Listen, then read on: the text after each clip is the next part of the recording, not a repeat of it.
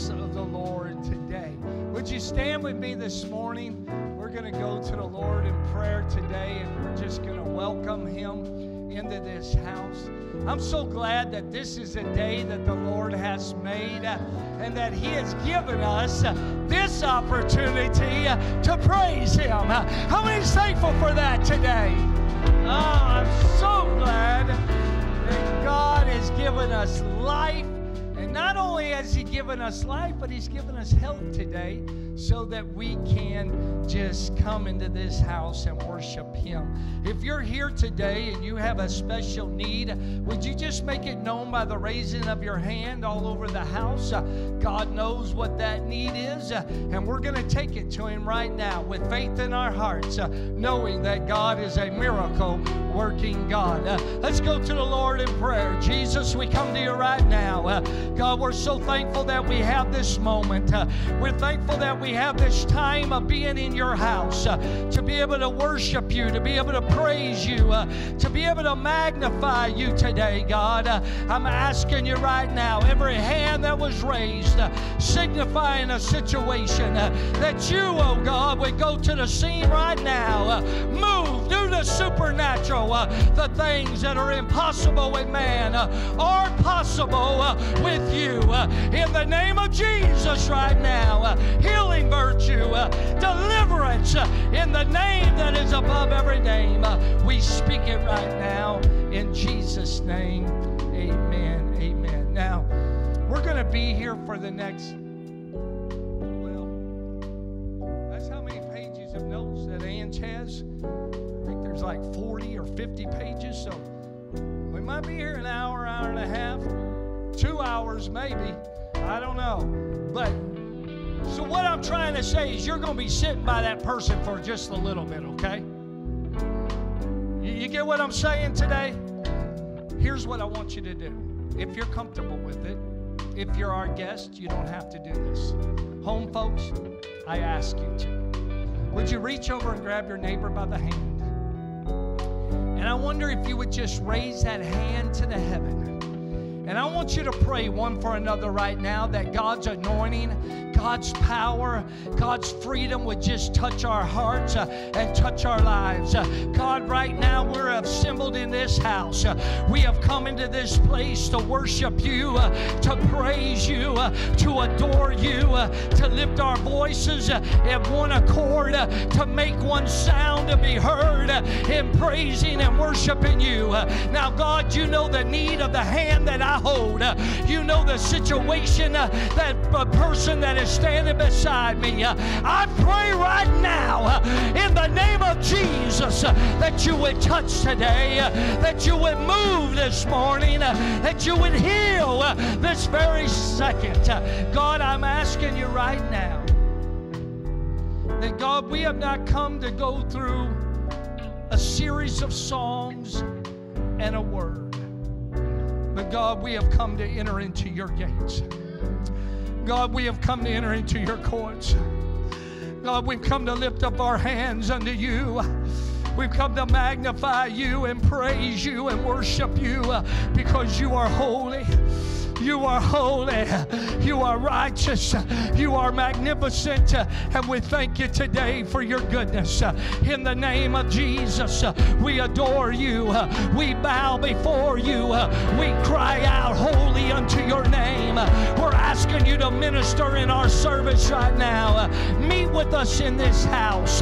In Jesus' name, amen. If you have your Bibles, I would love for you to turn with us to Luke chapter 24. Luke chapter 24. We will begin to read from verse 1 through 9. We will be reading from the New King James Version. If you do not have that version, we will provide it on the screen for you. All right, thank you so much. This is now on the first day of the week, very early in the morning. They and certain other women with them came to the tomb, bringing the spices which they had prepared. But they found the stone rolled away from the tomb. Then they went in and did not find the body of the Lord Jesus. And it happened, as they were greatly perplexed about this, that behold, 2 men stood by them in shining garments. Then as they were afraid and bowed their faces to the earth, they said to them, "Why do you seek the living among the dead?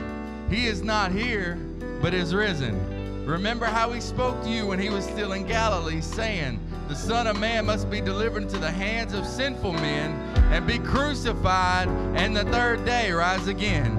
And they remembered his words. Then they returned from the tomb and told all these things to the 11 and to all the rest. Oh, don't you love the Word of God? Today is Mission Sunday. And of course, today we're going to pray for our missionaries around the world. This church supports many, many missionaries. And I'm so thankful that we are a church that loves missions. And today we're going to pray for our missionaries. And we're going to pray not only for them, but for their families. God's anointing upon them, and that God to use them in the field that He has sent them to give them a harvest at this end time. Would you stretch your hands towards these flags? And why don't we pray right now for our missionaries? God, we come to you right now. We're asking you this very moment, Lord, that you would come down and touch our missionaries, touch their families, touch their children. God, the field that they are laboring in, I pray right now that, God, you would give them souls for their labor. I pray, God, that you would anoint them and open the right doors and close the wrong doors. I pray, God, increase into each and every one of their ministries. I ask this over our missionaries around the world today. We pray in Jesus' name, and everybody say amen. How many realizes it's not a debt that I owe, but it's what? It's a seed I get to sow. I don't owe this, I get to sow this, right? And there's a difference in that. And so I would love for you to get out your tithes. I'd love for you to get out your offerings right now. Would you do that all over the house? Just get out your tithes, get out your offering. Some of you pay by app and you pay by phone, so just raise your phone, okay? Just raise your phone up high. And here's what I want you to do. Would you repeat after Pastor? Say, God, I give back to you what you have given to me. Here's the key. With a joyful heart, I give it back to you in Jesus' name.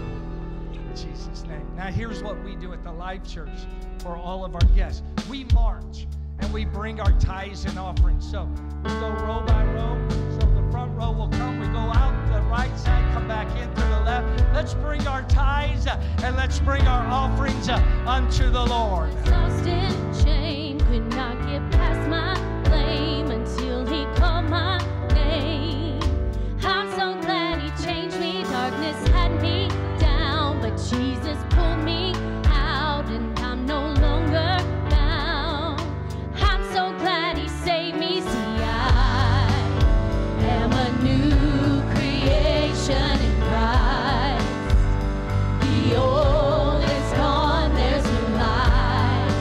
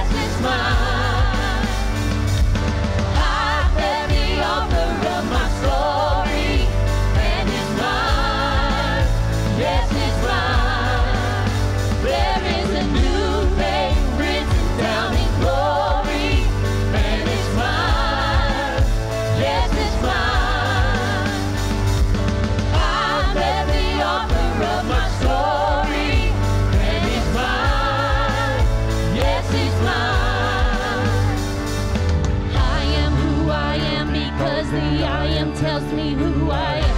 I am who I am because the I am tells me who I am. I am who I am because the I am tells me who I am. I am who I am because the I am tells me who I am. I am who I am because the I am tells me who I am. I am who I am because the I am tells me who I am. I am who I am because the I am tells me who I am. I am who I am because the I am tells me who I am. There is a new name written down in glory, and it's mine. Yes, it's mine. I met the author of my story, and it's mine. Yes, it's mine. Yes, it's mine. There is a new name written down in glory, and it's mine. Yes, it's mine. I met the author of my story, and it's mine. Yes, it's mine. And it's mine. Yes, it's mine. And it's mine. Yes, it's mine. Hallelujah. Lift your voice, mine. Hallelujah. I was lost, I was found. A life of sin and shame, until Jesus brought me out, and I've never been the same.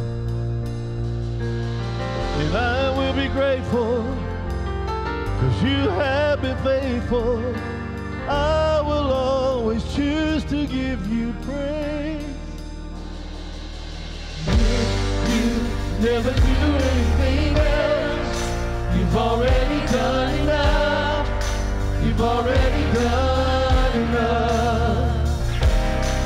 If you never do anything else, you've already done enough.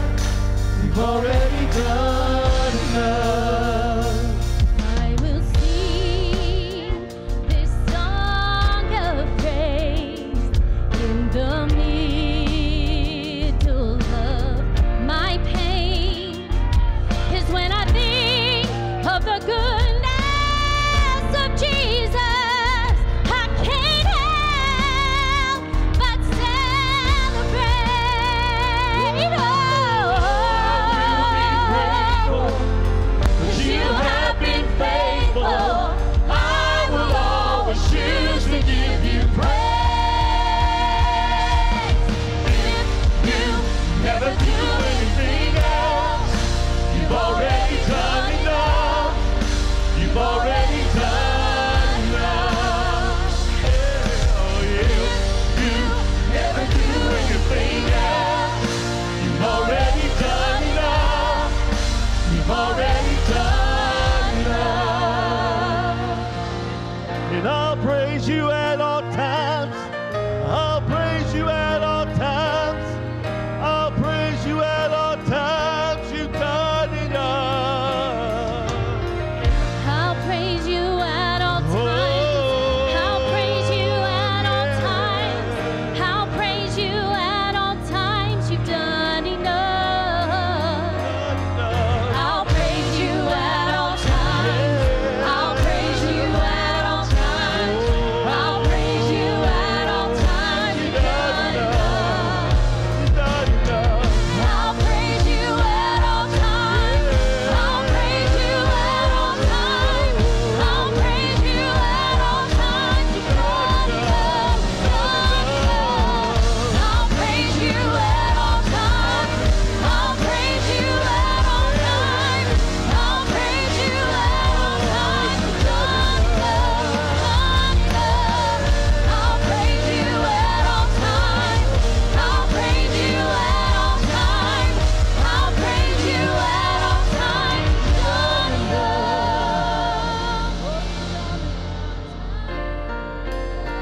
'cause I will be grateful, 'cause you have been faithful. Yes, you have. I will be grateful, 'cause you have been faithful. Yes. I will be grateful, 'cause you have been faithful. I will always choose to give you praise. You never do anything else. You've already done enough. You've already done enough. You never do anything else. You've already done enough. You've already done enough. You never do anything else. You've already done enough. You've already done enough.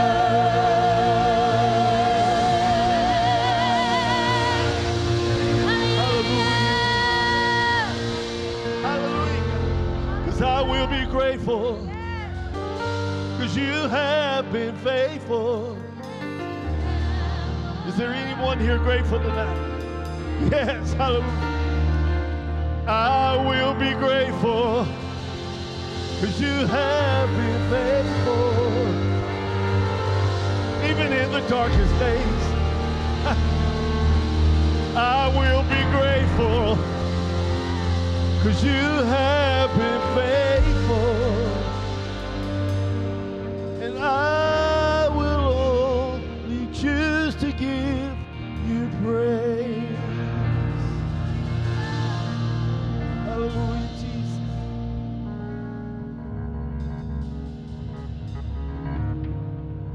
Hallelujah. See, on a hill of Calvary, my Savior bled for me. My Jesus set me free. And look at the wounds that give me life, grace flowing from his side, no greater sacrifice. What he's done, all the glory and the honor to the Son. My sins are forgiven, my future is heaven. I praise God for what he's done. Let's praise and lift your hands all over this building. Sing for the freedom he has won. Even death is dead and done. His life has overcome. Oh, say the name above all names, over every broken place. He is risen from the grave. What he's done, all the glory and the honor to the Son. My sins are forgiven, my future is heaven. I praise God for what he's done. Oh. And now on a throne of majesty, the Father's will complete. He reigns in victory. Sing hallelujah to the King. He is worthy to receive. He's worthy. What he's done, all the glory and the honor to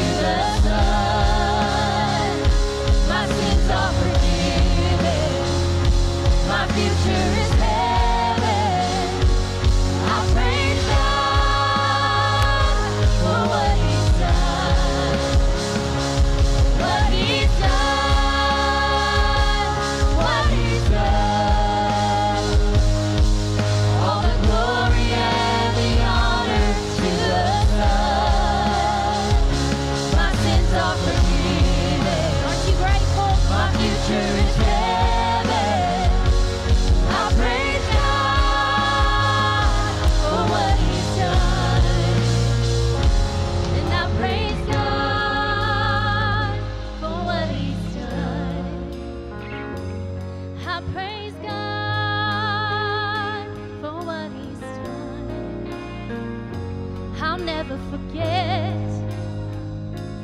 what he's done. I'll never forget what he's done. Whoa, I'll never forget what he's done. Oh, what he's done. I'll never forget what he's done. Oh, what he's done. I'll never forget. I'll never forget what he's done. Oh, what he's done. I'll never forget what he's done. What he's done. I'll never forget what he's done. I'll never forget what he's done. What he's done. What he's done. All the glory and the honor to the Son. My sins are forgiven. My future is heaven. I'll praise God for what he's done. I praise God for what he's done. I praise God for what he's done. I praise God for what he's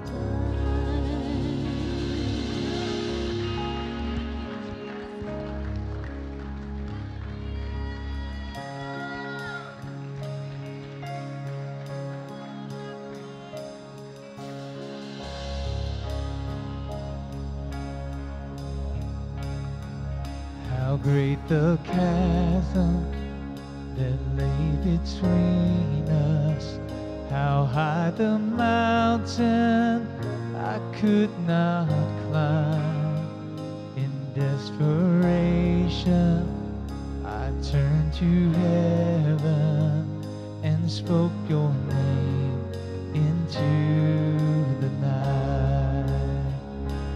Through the darkness, your loving kindness tore through the shadows of my soul.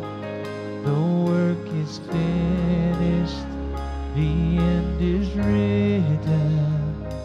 Jesus Christ, my living hope.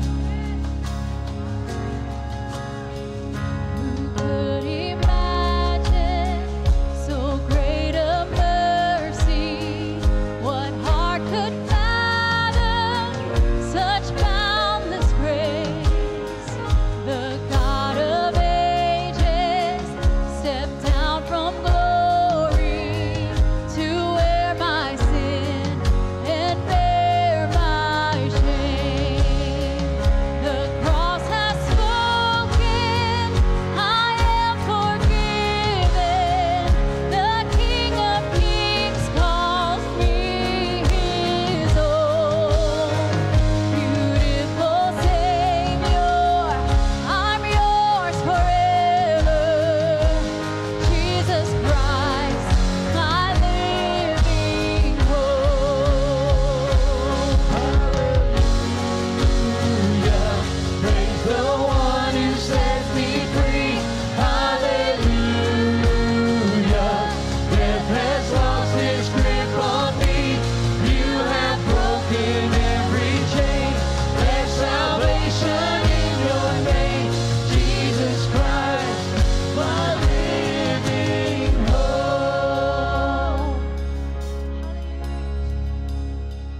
Then came the morning that sealed the promise.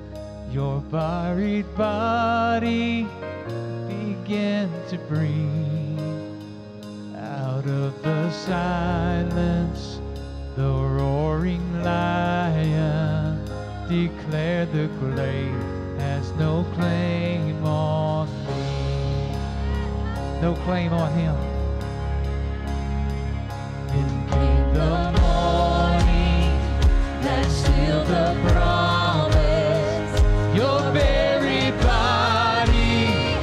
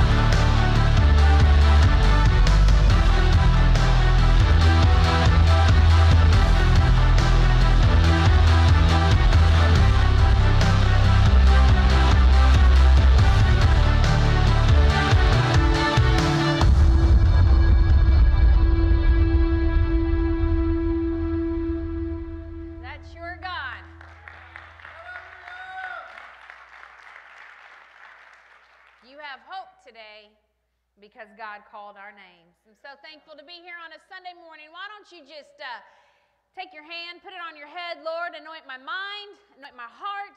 Let your word go forth and let it be received. And when we leave this place, be glorified in Jesus' name. Thank you for being here this morning. Thankful pastor is home, and I honor him. The only reason I speak is because he believes in me, and he apparently thinks that I have something to share with you. So, I'm going to do my best. I see the time. But if you live here in Manning and you drive to Shreveport, you spend longer than you're going to be in church. So, I just come up here every service, giving it my best, because if this is the last time I speak, I want to go out strong. If this is the last time you ever have to hear me listen, I don't want to leave anything left, so I'm just going to give it to you. So grab your pens, your Bibles, your phones, whatever you take notes on. I'm going to give you a lot of scripture today because you have a powerful God. Isaiah 40 that we just saw a little clip about quickly turns our focus from everything else, from all of our discomfort, our discouragement, and our troubles, and it causes us to ponder how awesome our sovereign God is. He's the only true, powerful God. This chapter begins with a message of comfort and redemption from the Lord. Then it points to the coming of Christ and the good news. So when you're reading Isaiah 40, go back home and read it. Please don't do it right now. Go back home and read it, but it's pointing to what we celebrated last week. He then directs us to consider the vastness and the wisdom of God in all that he had promised. Isaiah chapter 40, 12 to 14 says, "Who else has held the oceans in his hand? Who has measured off the heavens with his fingers? Who else knows the weight of the earth, or has weighed the mountains and the hills on a scale? Who is able to advise the Spirit of the Lord? Who knows enough to give him advice or teach him? Has the Lord ever needed anyone's advice? Does he need instruction about what is good? Did someone teach him what is right or show him the path of justice?" Is there anyone here today that God's ever asked you how to do it right? Is there anyone in this room that can measure the heavens with the span of your hand? Because that's what King James tells us. To mark off the heavens with the span of his hand means between his little finger and his thumb, when it's outstretched, the palm's open and the finger's not touching. So why don't you just go ahead and do this right here. Make sure your fingers are not touching. Your hand might be able to encompass a piece of paper, a book, a tissue box, or a phone. But God's hand spans the universe. My girl Jen, one time, whenever we're shopping for family weekend and different things, we have to get these big buckets of either the beans or the nacho cheese or the big jars, cans. Have y'all seen those, like you get them at Walmart or at Sam's, but they're like this big? And Jen Thornton can literally grab the can. And no joke, she can grab the can, that big one that's like this, with her one hand. I wasn't able to, but she could. And I was like, wow, that's pretty incredible. But God just spans the whole earth, the universe, with his hand. You might have showed up this morning feeling hopeless, but I showed up this morning to bring you a message that Jesus Christ is your living hope. Everyone in this room will face seasons and chapters in life that you do not feel that you have much hope. You will face times of discouragement, and you will go through times when you feel like your faith is slipping. Occasionally, we might even feel like God don't hear our prayers. We know he can, but we don't think he's listening. Sometimes we feel like our circumstances are too small for him to notice, or they're too big for him to handle. We might not actually say that out loud, but most of us have probably had those thoughts at times. So instead of you feeling condemned this morning for those thoughts, I want to encourage you that you do have hope in a God who's not too small and he's not too big, and there's nothing he cannot handle. If he can hold the universe with his hand, he can hold you and all of your problems in the palm of his hand. In Genesis, we read the story of Abraham and Sarah. And if you've been in the church world long enough, then you know the story that God promises him a child and then that he would be a father of nations. So you've probably also heard jokes made when people, women, and around 40 or even after are expecting, there will be jokes that you're the new Abraham and Sarah. There were so many jokes made about me that I was going to be the modern day Sarah. The Lord finally, when I was 39, gave me an 11-year-old. But we've made those jokes of Abraham and Sarah. In Sunday school, we've sung the song, Father Abraham had what? Countless messages have been written and preached about Abraham, his impatience, his disappointments, his failures, him messing up, and then that one where he listened to his wife to take her handmaiden. We like to make jokes about that. We make messages about that. But there have been far more messages preached about Abraham and his faith than all of his failures. We first read about Abraham in Genesis 17. Before that, he was Abram. And Abram was mentioned 48 times from Genesis 11 to 17. After that, only 2 more times in the Bible will you ever find Abram referred to, and it's only because he's being referred to as Abraham. In Genesis 17 and 5, Abraham enters on the scene. It says, "Neither shall thy name any more be called Abram, but thy name shall be Abraham. For a father of many nations have I made thee." So I want to stop and pause here for a moment and tell you that when God calls you to be what he said you are, then you can go ahead and change your former name, and you are not referred to that anymore. You're no longer called addicted, but you're called free. You're no longer called barren, but you're called fruitful. You're no longer called dirty, but you're called clean. You're no longer called rejected, but you're called chosen. Whatever name or adjectives that the enemy has told you to call yourself, I'm here to tell you that God said you are his. So God told Abraham he's never going to be called Abram again. And so you can search the scriptures. He's not. Because when God says he's changed you and changed your name, that's what he means. So from the time that he's Abraham all the way till the end of the Bible, we read of Abraham 230 times. And 70 of those times are found in 11 chapters of the New Testament. You'll never read about Abram, but you will read about Abraham. When God gives a promise, it will come to pass. Abraham had a promise of a son. He had a promise that he would be a father of many nations. God gave him that promise. And so as we read the story in Genesis, we find out that the promise did not come easy, it didn't come quickly, and it didn't come without struggles. Yet Abraham has been called a man of faith. When we get into Romans chapter 4, that chapter focuses on the faith of Abraham. And Paul quotes Genesis when he's reading Romans chapter 4, verse 3, stating that Abraham believed the Lord, and the Lord counted him as righteous because of his faith. You go on to read the chapter, and you can find out that we don't earn our forgiveness, nor can we work to be justified. Both are a gift from God because of the work on the cross. Verse 10 then tells us that God declared Abraham righteous for his faith long before Abraham was ever circumcised. So obedience comes after faith. Don't say you have faith if you're not obedient to God's word. We must believe God is God and that he can and will do what he says.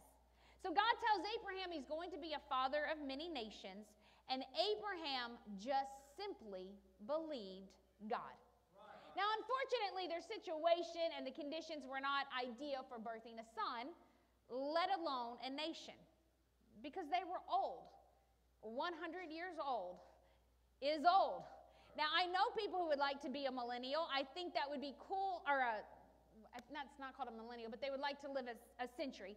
I think that would be cool if we were still healthy, if we still had our right mind, if we could still get around on our own. He was 100 years old, and Sarah was 90.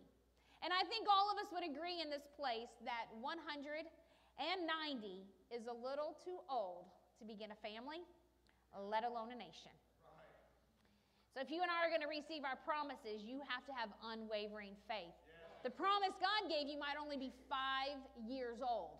But if he can cause a 100-year-old man and a 90-year-old woman to give birth, he can make your 5-year-old promise come to pass. So Romans 4:16 to 17 says, so the promise is received by faith.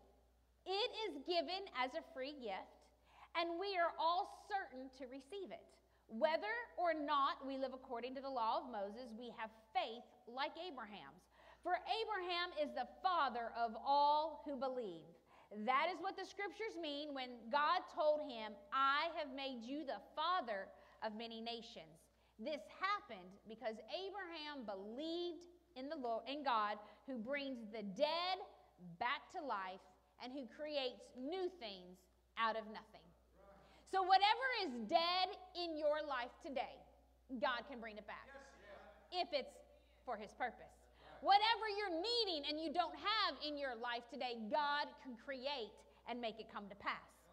So to Sarah, to have a son at her old age was very humorous. Genesis 18 tells us that when the Lord appeared to Abraham and Sarah, that she laughed. Verse 11 to 15 says, Abraham and Sarah were both very old by this time, and Sarah was long past the age of having children. So she laughed silently to herself and said, how could a worn-out woman like me enjoy such pleasure, especially when my master, my husband, is also old? Then the Lord said to Abraham, why did Sarah laugh? Why did she say, can an old woman like me have a baby? Is anything too hard for the Lord? I will return about this time next year, and Sarah will have a son. So Sarah was afraid, and she denies it. Now, before you bash her, you have too. Because God has promised you about a few little things, and we snicker and we're like, oh, I don't really think that's going to happen. Or maybe you don't even laugh about it. Maybe you just gripe about it. But we still say, no, we don't see that happening. But we sure don't want to be called out. And God said, yes, you did. He said, no, you did. She says, I didn't. No, you did. God does see and hear, and this is why it better be so important to all of us. Our thoughts and our words play into our promise. So right in the face of the hard facts of life, despite his circumstances that he was old, despite that her womb is dead, Abraham believes.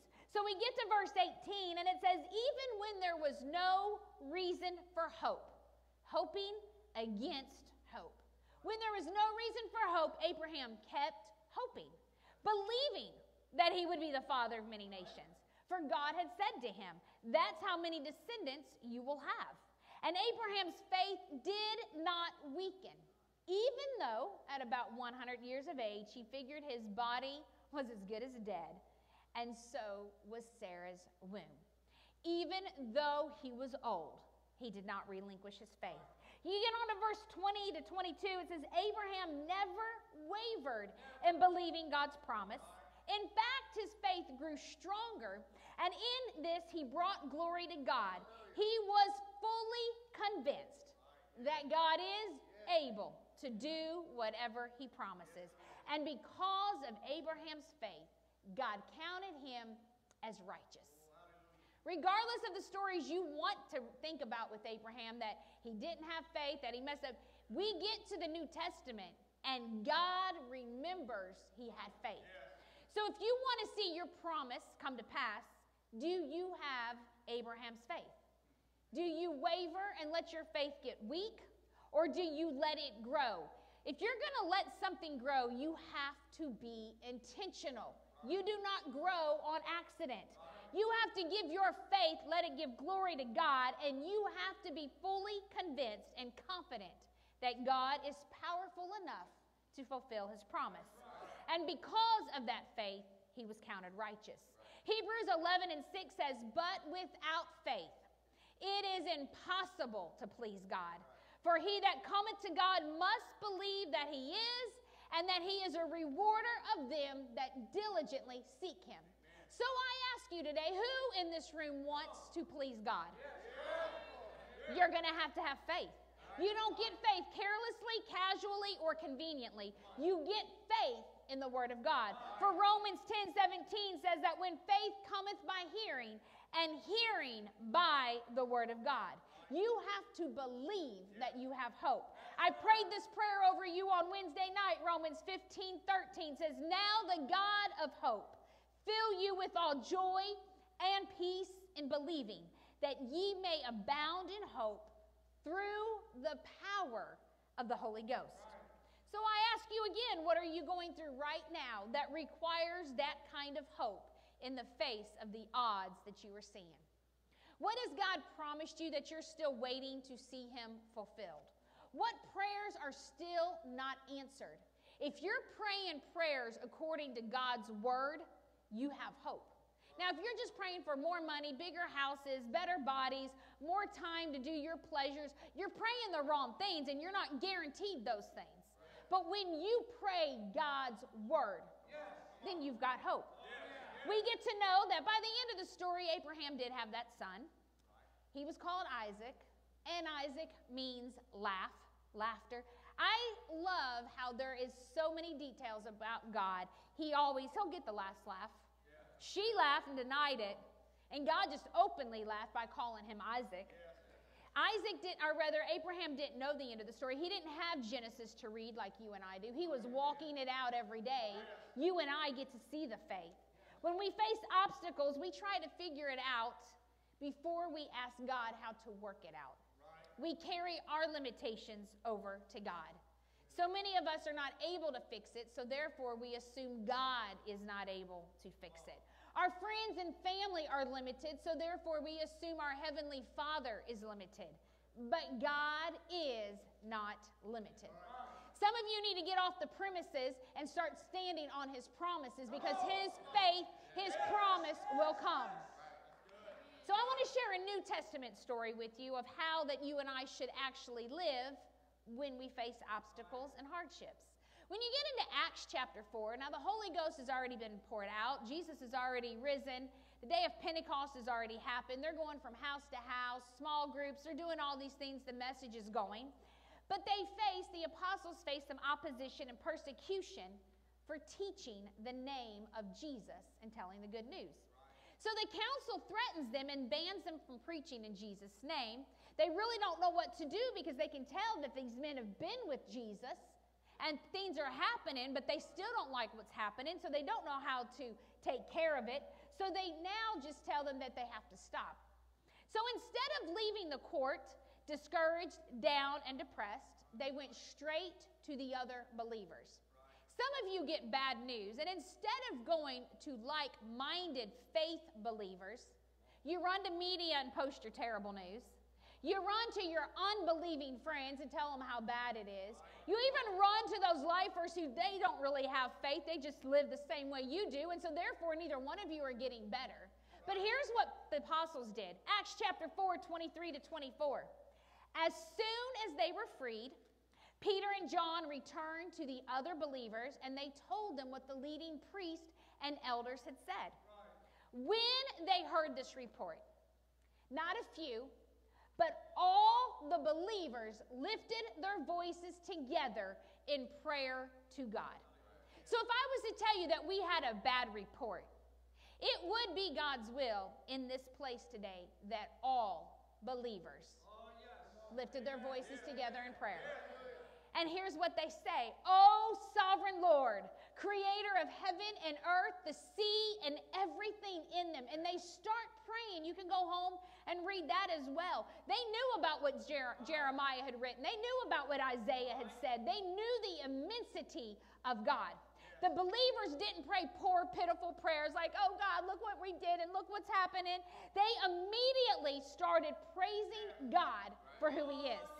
You and I, if we're the New Testament church, must start believing God is who He says. And we must start praising Him accordingly. After they say all this, and they're telling God, you can go home and look at it. They're telling God all this that has happened and how God said it was going to happen. They get to verse 29. "And now, O Lord, hear their threats.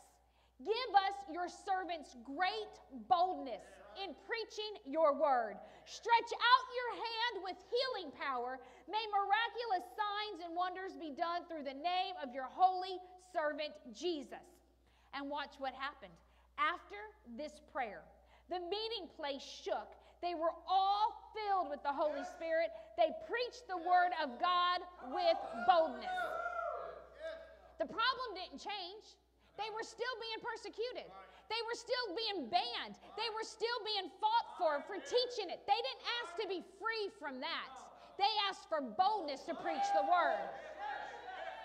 We're living on, I don't know, I'm not the prophetess. I just read the Bible, and I just have heard and have seen that we're living in some last days. I see it.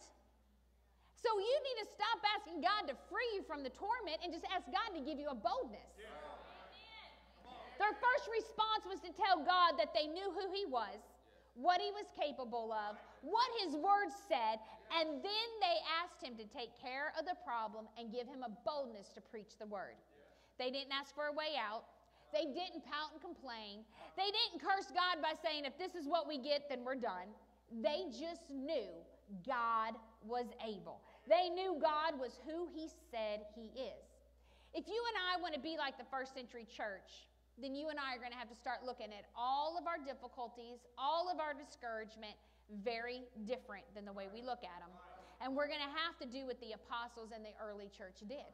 We're going to have to immediately go to God, tell him who he is, remind him that he knew about this, and then ask him to do the work. And then believe. Our problem is that we allow our circumstances to get in the way and to block our view. So to give you a visual, think about the sun. Now, I'm not a scientist, and I'm not into all of that astrology, but I do find some of the things that God has created just absolutely breathtaking. My mind can't comprehend it, but scientists, I don't know how they figured this out, but we put trust in technology and whatever else they're figuring out, but they say that the sun is about 864,000 miles wide. That's what they say. Meaning it is 109 times wider than the earth that you live in. They also say if it was a hollow ball that 1 million earths could fit inside of the sun. It's pretty massive.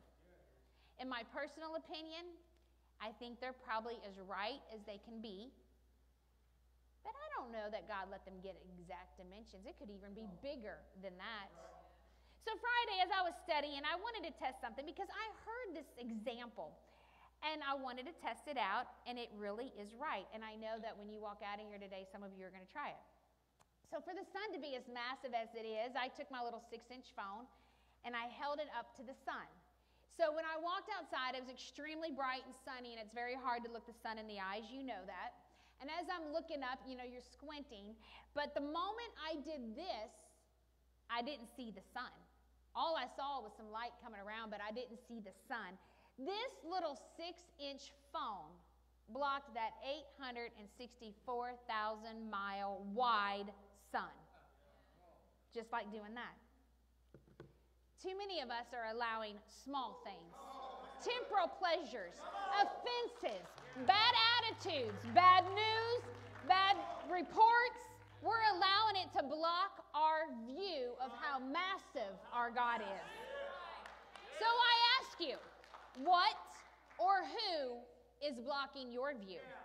Jeremiah 32:17 said, "O sovereign Lord, you made the heavens and the earth by your strong hand and powerful arm, and nothing is too hard for you."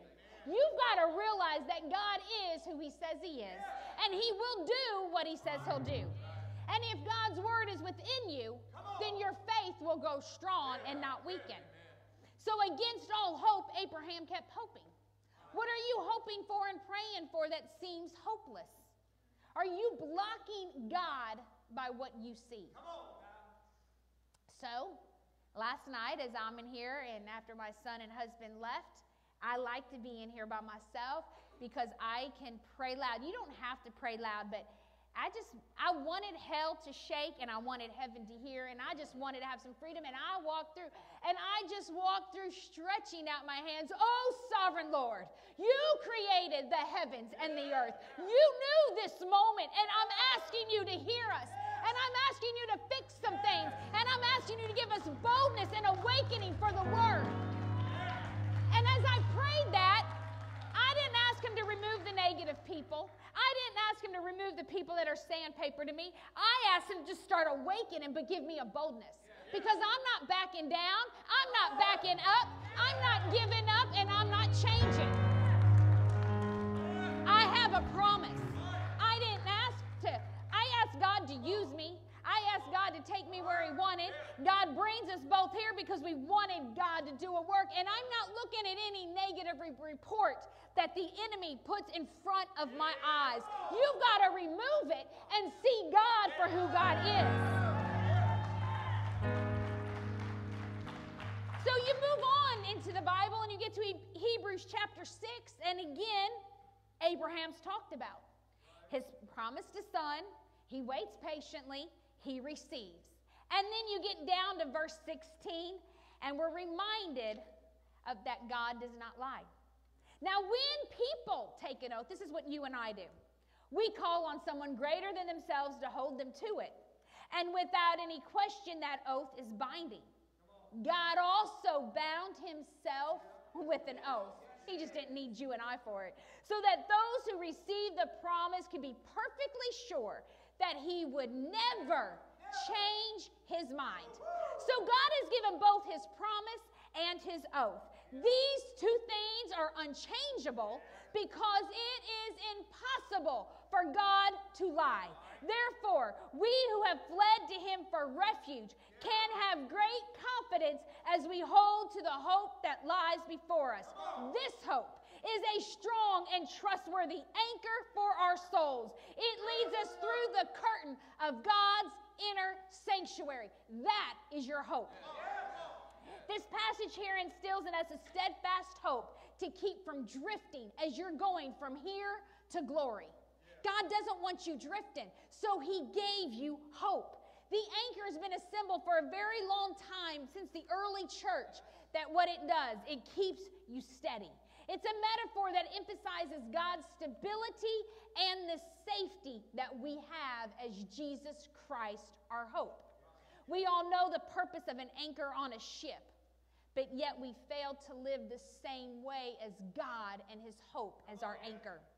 The hope set before us as an anchor of our soul is that Jesus Christ has already gone before us into the Holy of Holies where God dwells.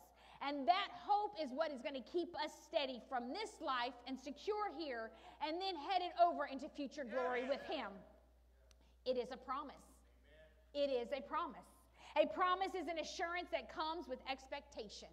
You have to believe it. You and I might not be good at keeping promises, but God is. And when he makes a promise, he will carry it all the way through to completion. He endorsed his word with promises. Numbers 23:19. Balaam is given a message. It's not the message that they're wanting to hear, but you get to verse 19, it says, God is not a man, so he does not lie. He is not human, so he does not change his mind. Has he ever spoken and failed to act? Has he ever promised and not carried it through? In this ever-shifting world of chaos, God's promises is your anchor. When we get a vision of how great and how awesome God is, like we read at the very beginning of this message, your faith will grow. You will never be able to trust in the anchor of hope until you have faith in God's word. You have to have faith, and it will give you hope. And Jesus Christ is your only hope. So I'm going to ask you to allow me to brag on Jesus Christ for just a moment. In chemistry, he turned water to wine. In biology, he was born without normal conception. In physics, he disapproved the law of gravity when he ascended into heaven. In economics, he disapproved the law of diminishing returned by feeding 5,000 men with 2 fishes and 5 loaves of bread. In medicine, he cured the sick and the blind without ever administering a single dose of drugs. In history, he's the beginning and the end. In government, he said he shall be called Wonderful Counselor, Prince of Peace. In religion, he said no one comes to the Father except through him. Jesus had no servants, yet we call him master. He had no degree, but they called him teacher. He had no medicines, yet he was called the healer. He had no armies, yet kings fear him. He won military battles, yet he conquered the world. He committed no crime, yet they just crucified him. He was buried in a tomb, but today he lives. That is your anchor.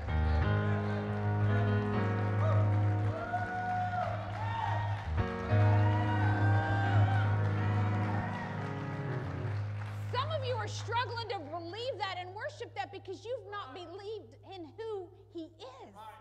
Isaiah 40 reminds us in verse 18, to whom can you compare God? Just answer that for me. I'm amazed by the things we're trying to compare God to. We try to dumb down God. You won't figure him all out. You can't make sense of everything he says and does. Some of you think, I don't need to be baptized. That doesn't make sense. I don't need the Holy Ghost by speaking another language. That don't make sense. But Jesus said, why wouldn't you want more power? Why wouldn't you want your sins forgiven? Why wouldn't you want your name written in the Lamb's book of life? And then he says, what image can you find to resemble him? Verse 25, he says, to whom will you compare me? Who's my equal? Who is equal to God? As the Holy One. And then in verse 26, look up into the heavens. Who created all the stars? He brings them out like an army, one after another. And then he calls them each by name. And I don't think there's any 2 Angies in the heavens. I don't think there's any 2 Michaels in the stars. He has a name for every single star. He calls them by name because of his great power and his incomparable strength. Not a single one is missing. You think you're missing some things in your life, but you're not. God's just got you on a course. If you've submitted to Christ, he's working all things out. Maybe not your way, maybe not your timing, but he's working it out. Verse 29 says, he gives power to the weak and strength to the powerless. God didn't call his church to be weak, and he didn't call us to be powerless. And God didn't save a B squad team to take this thing out. We are living maybe in some last days, maybe the last of the last, I don't know. But I know one thing, God's no less today than when he split a Red Sea for millions to walk through. You've been given a piece of paper this morning, and it says, I have hope in Jesus Christ for. Now, this isn't for you to say, I have hope I'm going to get a bigger house. I have hope I'm going to win the lottery. I have hope to lose 20 pounds by next Sunday. But what do you need hope for? I have hope because I'm lonely. I need some hope because I'm frustrated. I'm hurt. I'm wounded. I need hope because I need peace. I'm anxious. I'm fearful. What is it you are needing God's hope for? Because God has hope for you this day. You have a loved one you want to see saved. I have hope for salvation.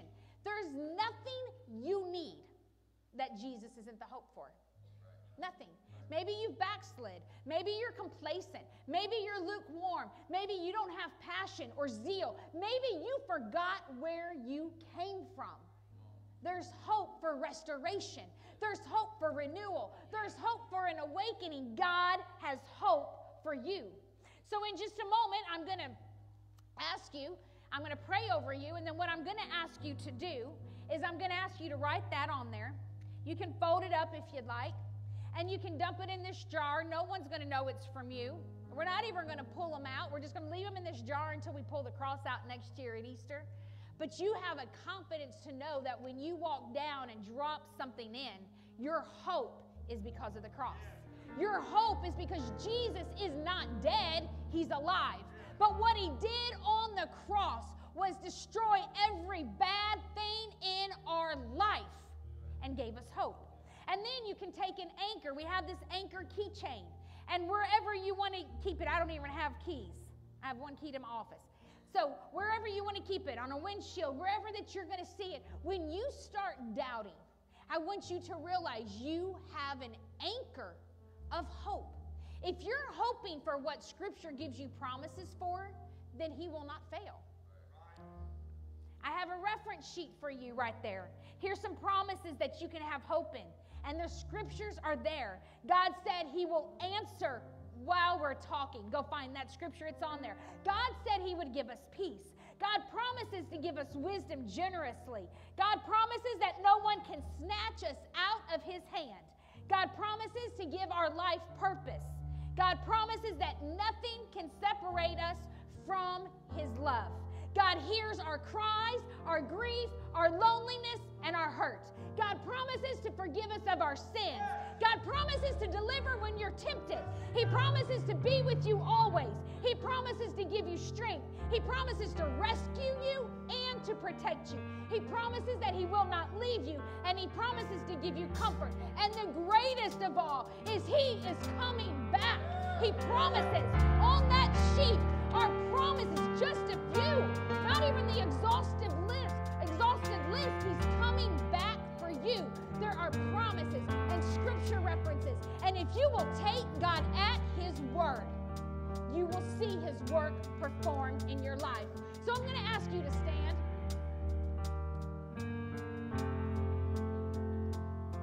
And whatever you're asking for, I'm asking you just to take your paper and raise it to the heavens. Now look, this isn't intermission. I'm still talking because I'm still giving you God's word, and I'm about to pray a